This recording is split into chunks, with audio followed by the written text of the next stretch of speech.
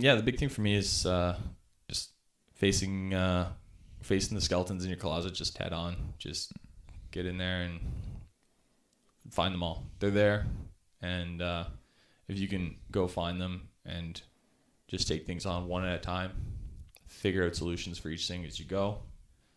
That's huge for like my mental health. That was probably my biggest thing that helped me kind of relax about some of the things that had happened.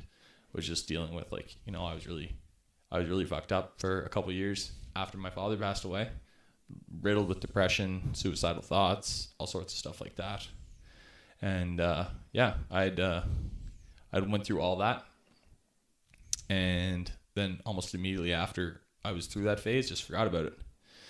And forgot about it for a couple of years, going through grade 10, 11, 12.